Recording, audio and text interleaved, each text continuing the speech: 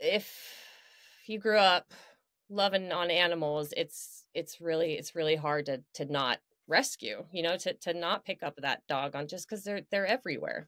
Well, I always thought that dogs, their main job is to make us smile every day. So they don't have to pay rent, they don't have a mortgage, they don't pay for their food, but if they can make us smile, they've already earned their day. Every single one of these animals are so worth it to me, that time, effort, and energy, because I know that I'm just a vessel. I'm just a small little piece in their life, and their forever human is out there. And I just am that little carrier until they are seen by that person. Hey, I'm Dr. Doug. I'm a chiropractor for both animals and humans. My life's passion is volunteering at farms and helping rescue animals in need. Join me as we connect with people who have dedicated their lives to helping animals. Together we'll discover how helping animals live better lives will teach us to be better humans. Welcome to the Animal Cracker Podcast. Today we have a special guest, Diane Ewart from the F.A.R.T Dog Rescue Organization. F.A.R.T stands for Foster, Adopt, Rescue, and Transport. It's a passionate initiative dedicated to making a positive impact on animals in need. F.A.R.T aims to be the voice for animals, providing safe environments through fostering, promoting adoption, rescuing from dire situations, and ensuring seamless transportation to loving homes. Join us as Diane shares inspiring stories and insights from the world of animal rescue. Get ready for an episode filled with love, laughter, and heartwarming tales. Let's dive in.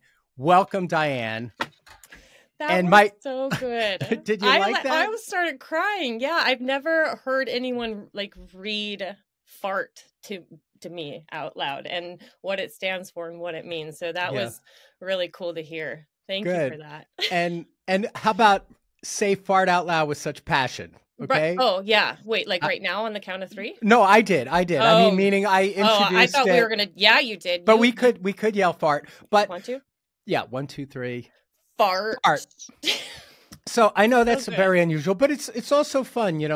I have 2 kids that now are 28 and 35, and growing up, a word like fart would make anybody laugh, especially with my level of dad humor, which really never evolved past the 4th grade level. Perfect. And I wish my humor got any more sophisticated, but it's actually a cute name. Oh, did I say your last name right? Yes, you did. It was perfect. Yeah. Okay. Yeah. I was going to check with you before that, but I didn't know if I pronounced it correctly. No, you did. Does it get pronounced incorrectly sometimes? Oh yeah, all the time. E, for some, it's an extended E or a double V, like Everett. But I also, it doesn't offend me too much, thankfully. Okay. Well, good. I'm glad I didn't offend you. No. So let's say one more time.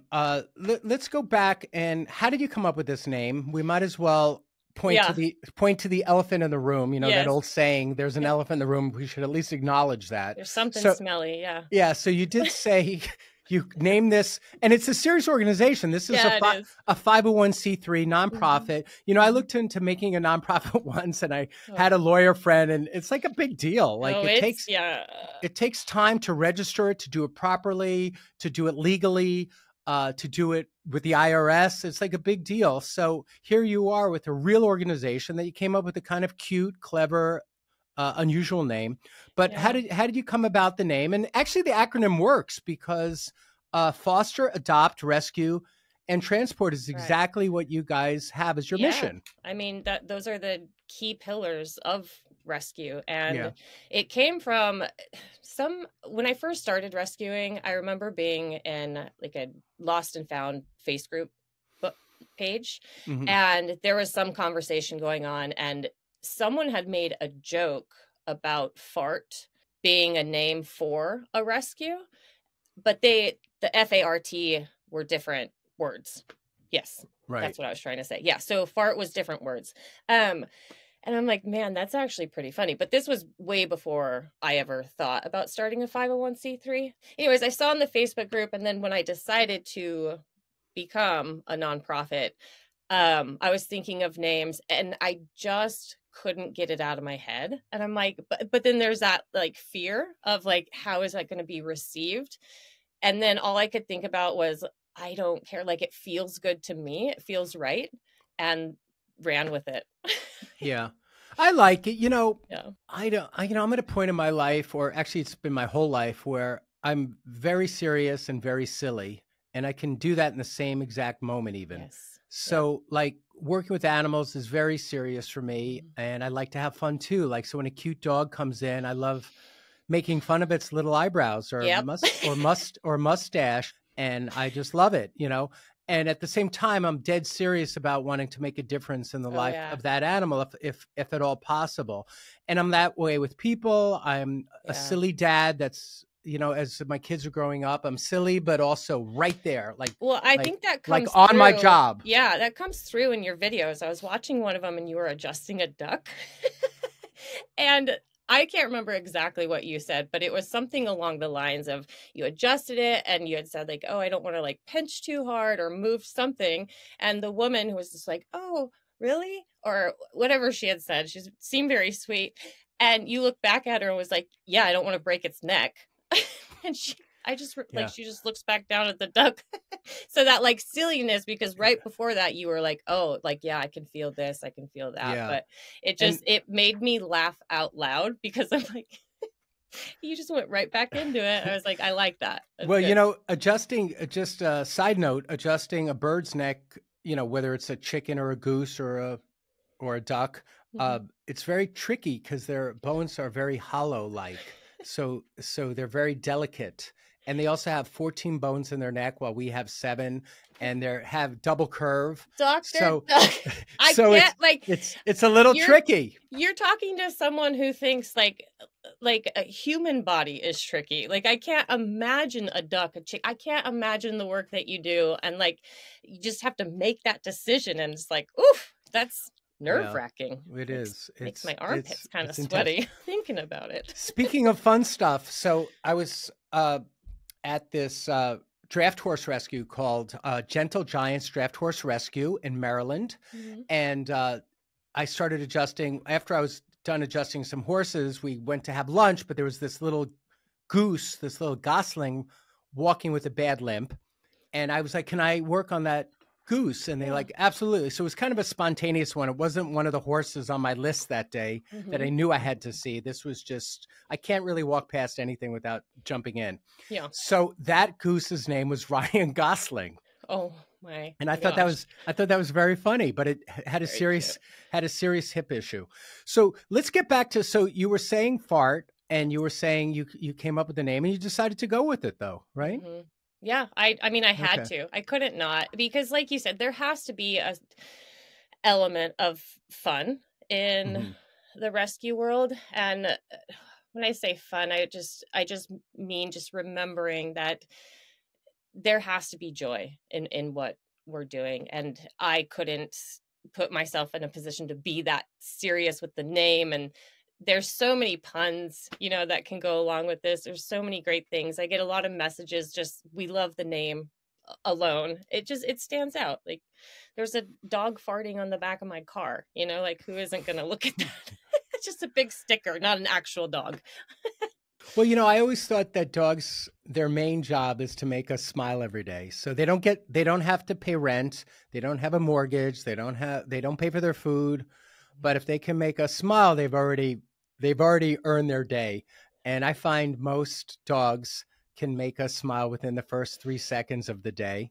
And so they always are in surplus. They're never in deficit. Never. Yeah. So they're fun and they make us smile and give us that unconditional love.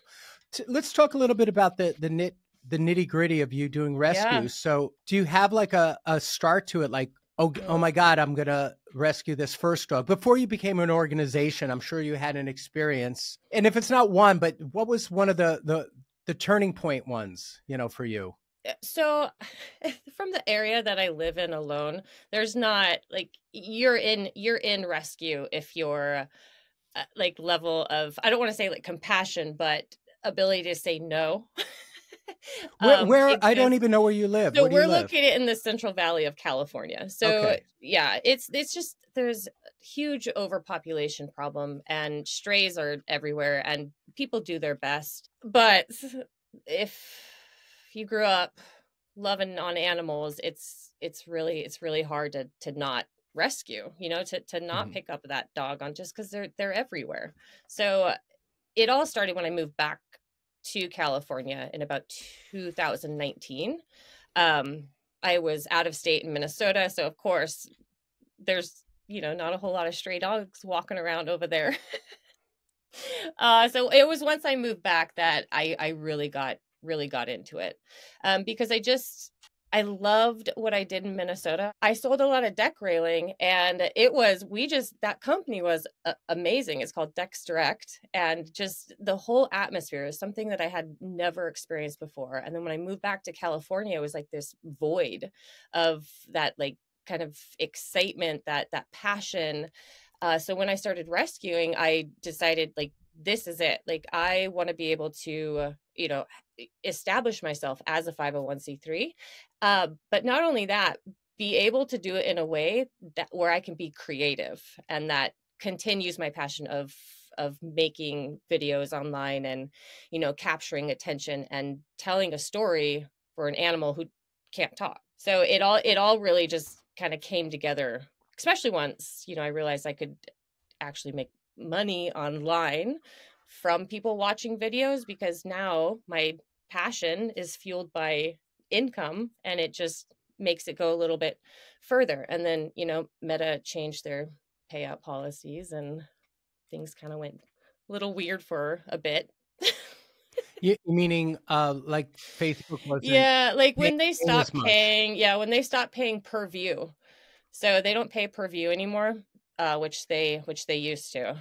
And so I went from being able to, make a living to not. And the not part has now existed about like 10 months, because it's so hard. It's hard online stuff, like what you do on Yeah. YouTube. This is really hard stuff. Yeah, I mean, we have kind of a big organization in my office. I mean, big for content creating. We put out 50 to 65 videos a month across to TikTok, to Instagram, to YouTube, and also we upload to Facebook once in a while. We're not that big in Facebook, although we do have 240,000 followers on Facebook, but it's not our main focus. But we Right. also have two offsite editors that work every week, 30 hours each. So Hmm. we literally have 90 hours a week of people working on my social media.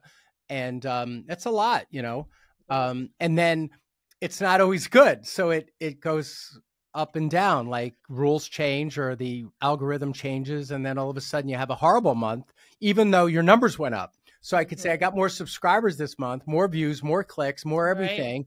Yeah. But it actually, who knows what happens, and no one ever explains it, because you No. can't call YouTube and go, hey, what happened here? And we make content because we like it, and we also try to make it sustainable. So I understand. Tell us about, like, one of the first dogs that changed everything for you.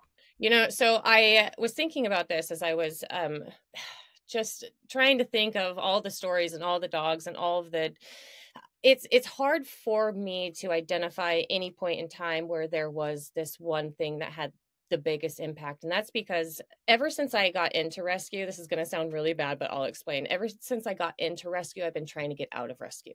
And from that, I mean, I am so passionate about what I do, but when your passion takes over your life and doesn't allow you to have a voice because you're so busy being a voice for someone else, I think that's really dangerous. And so Mm, with every dog that I have brought in, it's been this learning experience of how can I still live a fulfilling life that brings me joy, that keeps me connected with people while being in rescue. And mhm. every single dog teaches me another lesson of what that looks like.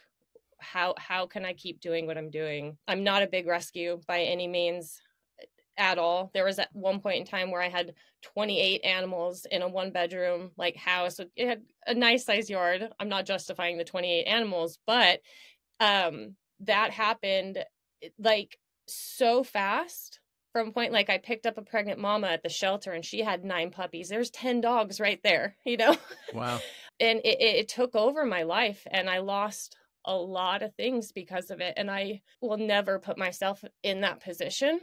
And I think that's really difficult to do for a lot of like rescuers, to make that decision, to put themselves first, to really look at what they're getting themselves into, because like you said, you have a whole team, you know, producing the content that you do, and you grew that to that point, right? You didn't just like snap your fingers and have a team.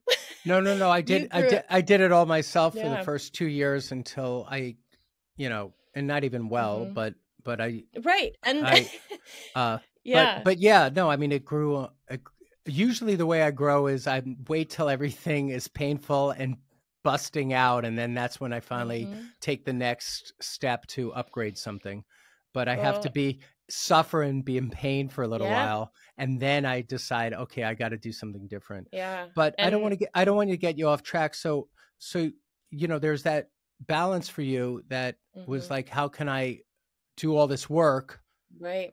on your mission of making a difference in lives of dogs, and then also how could I have a life, and how do Hmm. you not go broke, Hmm. right? Exactly. So, Yeah. but these are the exact people that I want to have on my podcast is you, Mm, because you're doing the work, you made these yeah. decisions, Did you know that and you're passionate, you know. this is my first podcast?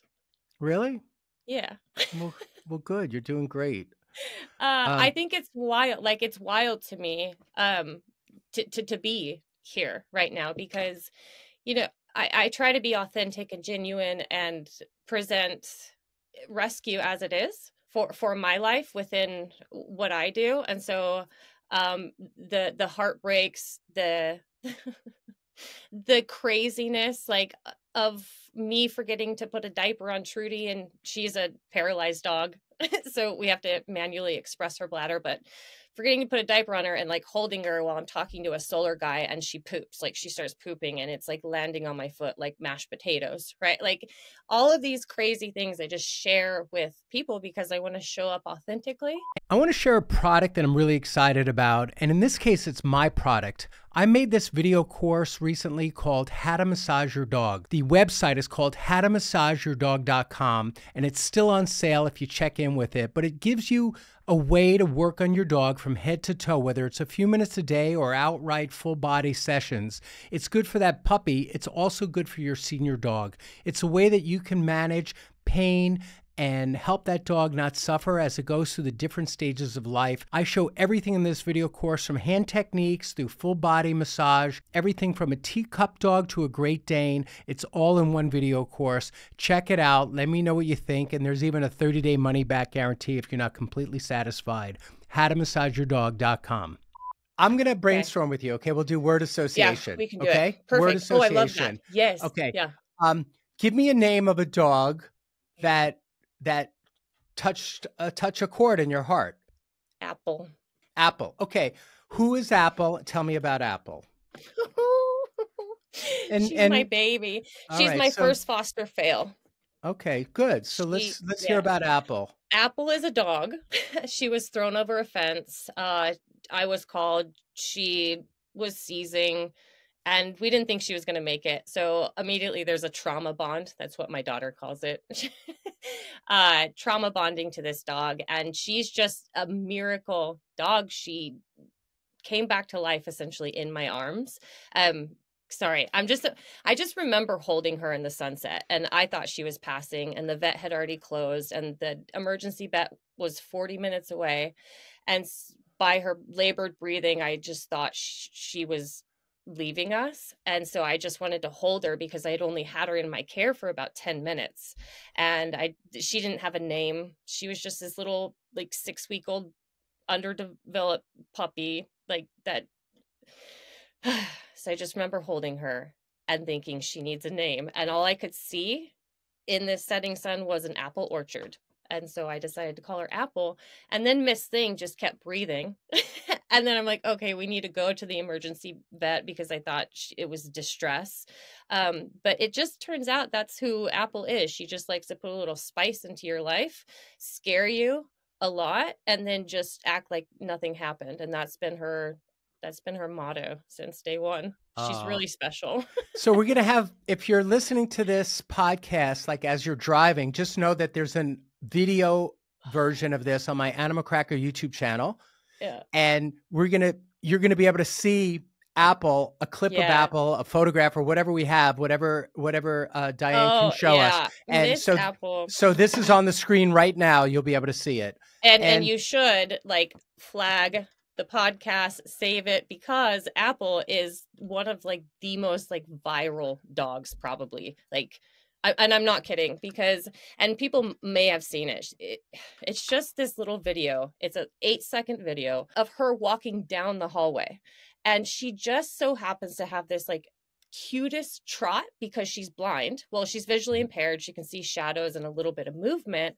But I had run down the hallway and she comes around the corner looking for me, but she does it in this like army marching fashion where she's like going one direction and then she's like, boom, right? Like at the camera and just prancing perfectly, following me. But it goes to any beat of any song, her prances. So I mean, you have fun with that. I can't even tell you how many. There's one video of like 30 million views on her walking down the hallway to Star Wars, like dun dun dun dun. It's just wild. And then I haven't seen that, so I can't wait to see that. You said something that really touched me, and I could tell it was touching you just talking about it, which is that moment of giving her a name. She's a her or a he or other pronoun. So that's a beautiful thing. And, around the rescue world, because I go as a volunteer to work at rescue farms, like there's one that I'm really fond of called Tamerlane Animal Sanctuary. And I've been there a few times now. And they have 200, last time I was there was like 287 animals. And they have a farm. And so they have like 40 goats and cows and 50 goats. Chickens. And some are in physical therapy. They have a broken wing, or they were medically, they were abused. And there's pigs like and there's goats. Property. Yeah, I mean, it's huge. And, but, just depending on, animals come and go, animals die, but they know every single name of 200. I mean, there's 297 names, but see, there's something important here. It's not just that's funny, which it is, but it's because they're not expendable and they mean something to these people that run this farm. And when you have an animal that has a number or a serial number, then we don't really give a crap about that animal. And if they die, that's okay. If we don't try, that's okay. Right. If they mean nothing to us, that's okay. And there's a big difference to making that connection. And symbolically, in the world that we live in, a name is a connection. Right. We name our child. It's one of the first things we do when we meet someone. So names are significant. They're much deeper than you think. Right. It's just not like, hi, my name's Diane, but like it's a big deal. Yeah. And so, I think, when you named her was when she said like, I'm not checking out. I love that approach. Yeah. Not metaphorically and literally discarded, thrown over a fence. And as a 6-week-old puppy, approximately 6 weeks, and she was discarded. And why should she hang out? She was leaving us.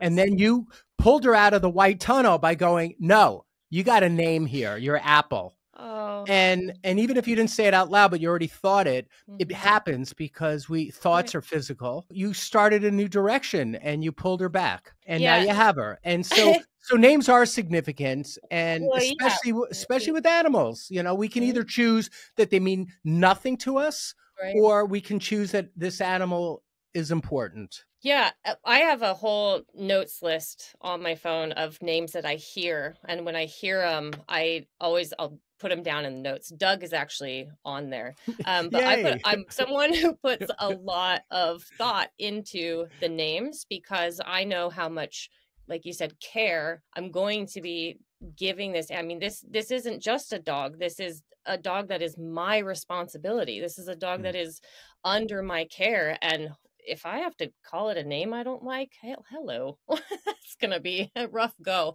I've changed names. Like there was a pup, one of the 9 puppies that I had mentioned earlier. We did a community thing where community members could donate and then name one of the puppies, right? Mm-hmm. I wouldn't advise that because the names, it was a good name. It was a good name, but it just never fit him. I never felt comfortable saying it. And then one day he had like hopped up on the counter, cute, and the bin just came out of my mouth. I'm like, Ben, get down. I don't know where Ben came from, but then he was just our Benny boy. And, you know, Benjamin fit him so much better than what he was before. So yeah, names are everything. And it's the connection. So like you said, you could change a name, or you adopt a dog from a rescue organization and that name doesn't click with you. You're allowed to change the name, and and you know, it's between you and your dog, you know. I know. Like you have to decide together what that name's going to be, and then it resonates or it doesn't. All right, let's play another game. Okay. Think of a dog right now. Okay. I love games, by the way. So this is like a perfect, anytime let's play a game, I'm like, yes. I did this a lot with my daughter's 28, but I did this a lot with my daughter growing up. She'd be like, let's do something, you know, like, so we're always being creative. But all right, so think of a dog that you came into contact through your work that it didn't go well. What do you mean by not well? I don't know. What did you think of? Nothing really. I mean, I think I don't want to say not well. Like I'd mentioned earlier, when I said I've been trying to get out of rescue since I've been in rescue. The dogs I bring in, I know that I can provide care for.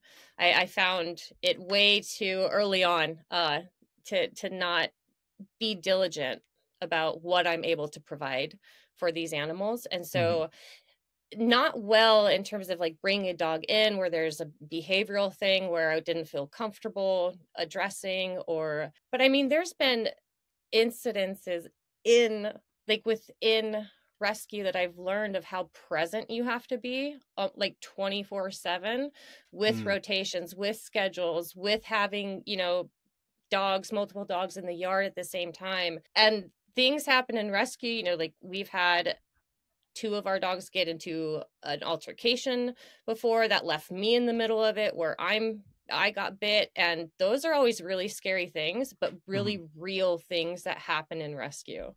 So gosh, I can't think of a dog, but there are situations where it's, I can't, that's a whole nother thing. I can't keep jeopardizing like me or my safety it's hard. It's such hard decisions to make sometimes in this world.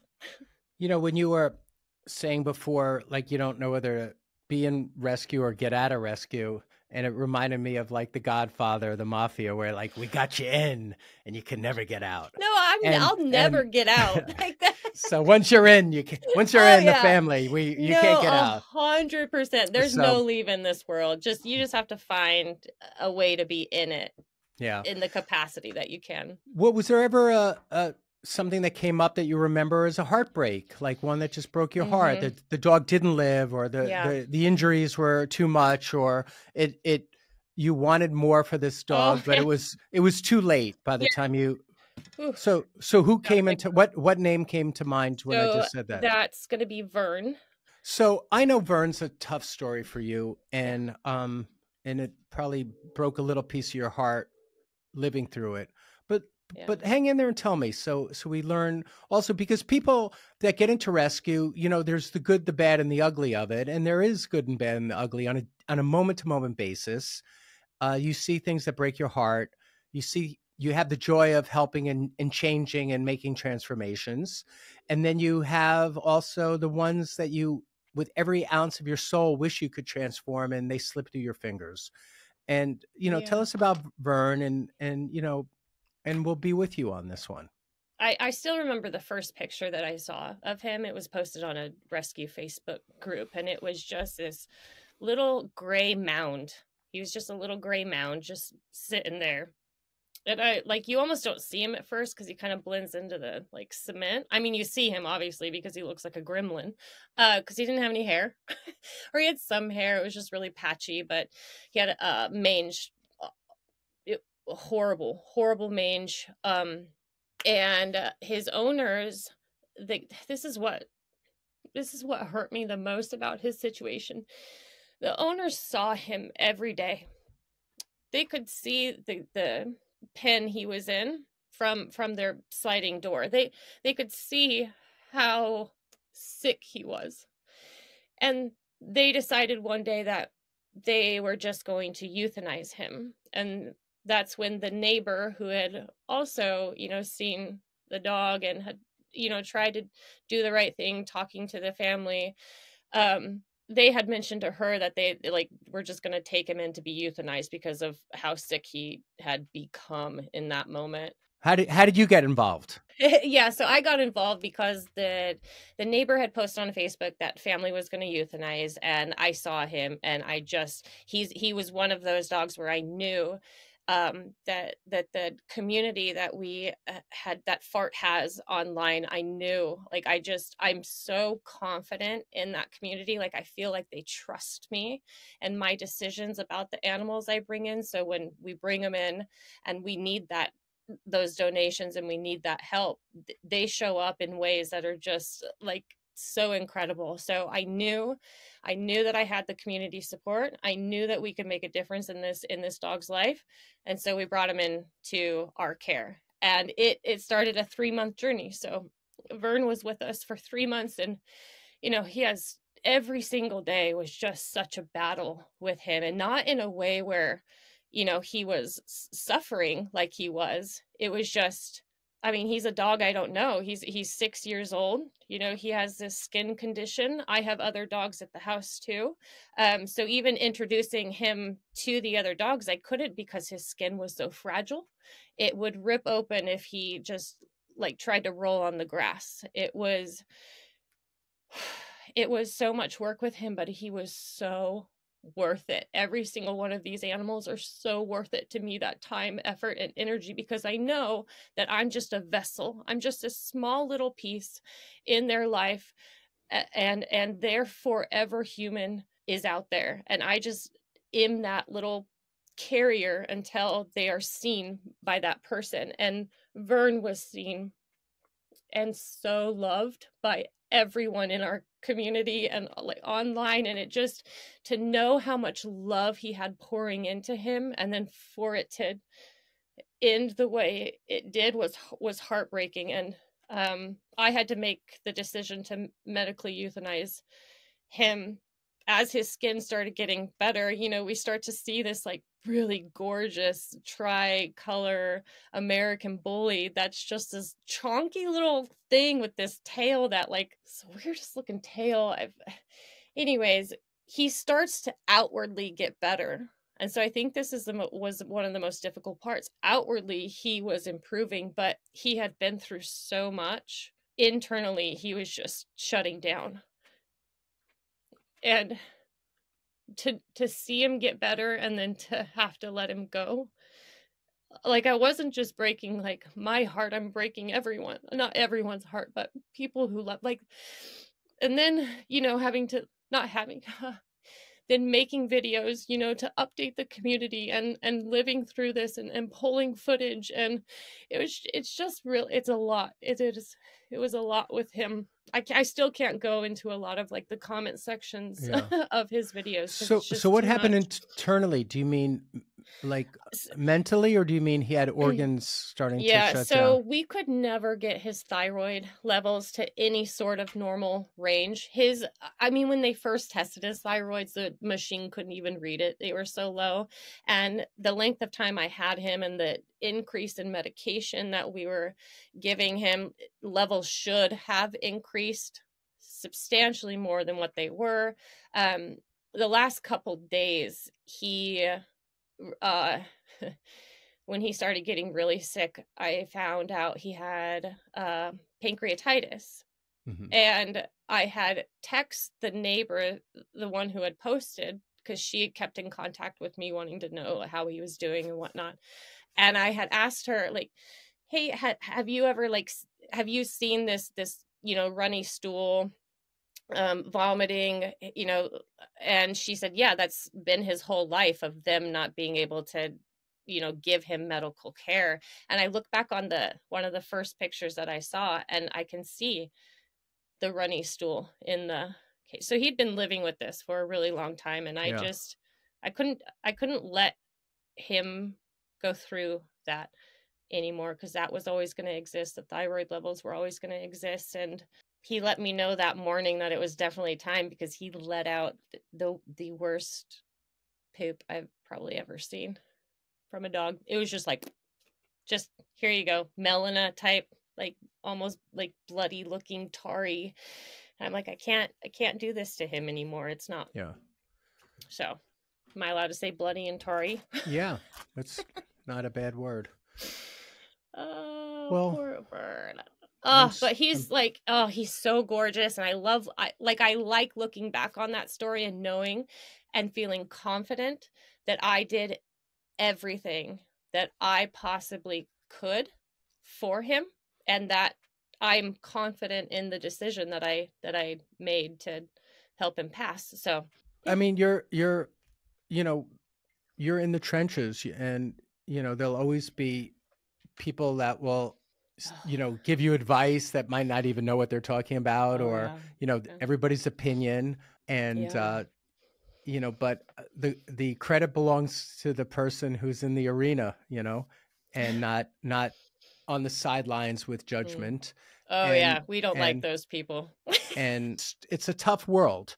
So, I give you credit because you're walking the walk. You're not just, sitting back, and you're living this life. One thing that's different about you don't have a brick and mortar building, right? So you take dogs in sometimes to your house. You look for fellow fostering people in your community. You look for adoptions when you can. You transport. Those are all the acronym of the F.A.R.T. Mm-hmm. And you're doing real work, and I have so much respect and admiration for you, and just you're really a beautiful person. How you're living your life and inspires me.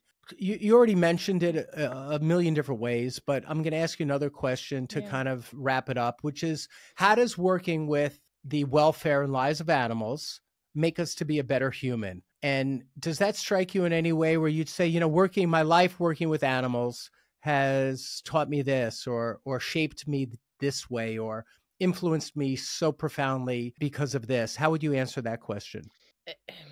That's actually a really heavy question, in terms of what I lost because of rescue, not because of rescue, but because of what I allowed rescue to be in my life. So I'm going to brush over this, and I'm not brushing over it just because it's a big thing.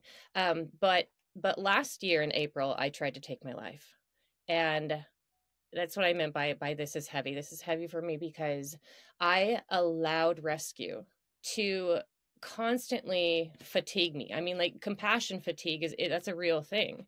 If you layer this and layer this and layer this and layer this, and you don't surround yourself with the people that are going to allow you this outlet, to whether it's just to call them and cry and vent, and or whatever it is, if you don't have that in rescue or in anything that you're doing in life, anything can really take over. And I think that's more prevalent in rescue.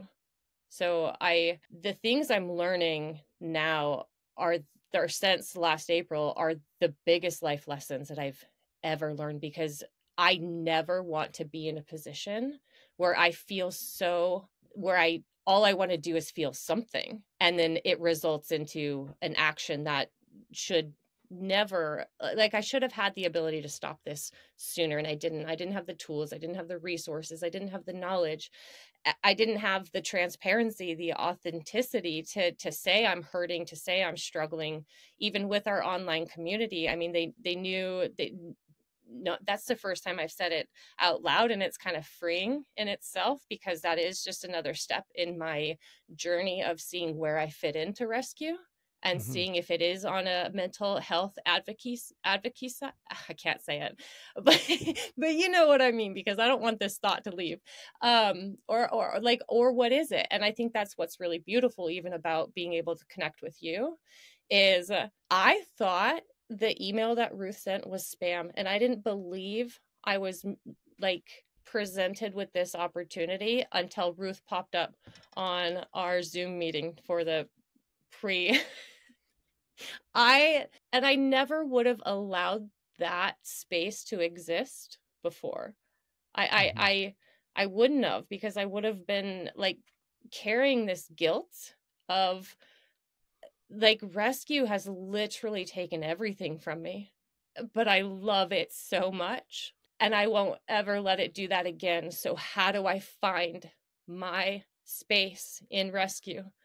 How do I do what I'm passionate about and not let it control me, and not let it, yeah. So But you're, it's like, oh, but you're here. You're with sorry. us today. And that's the And thing. That's like and what's you're so beautiful about it. yeah, and you're a gift Like, to me and I'm to us. And to I feel that now, yeah, and I know that, and that's a lot of work to know that, to have the yeah. confidence to know that people love you, that people care about you. And I'm happy, and like I have the chills now just thinking about it, because I already have like this like title of my book. It's like how to be their voice without losing yours, like. You're really special, and people will support you. Thank And you, Dr. Doug. and let people in, Yeah. Mm-hmm. I mean, I think it's a team sport, this rescue. I don't think it's a solo And sport. it is, no. And I think that's also, I'm hoping in this journey of me being more authentic, it allows other rescuers to know that those boundaries have to exist, and that openness has to exist. Just because you don't agree, there's no standard in rescue. There's no like standard of a rescue of what it should be. There's no law on that, right? So just because you don't agree with what another rescue is doing, that like, how does that affect you and your core and what you're doing, and the attention it's taking away from your animals? And let's just all hold hands. Good. We together. should. Well, it's so much more than that, but yes, you know what I mean. Well, I think people need to check you out, and you have, while this is going on, especially again, if you're listening in your car, you can come check this out, but it's going to be on the description box on Apple and Spotify, as well as we've been putting your Instagram handle up, and your TikTok and your Facebook, so people know how to reach you.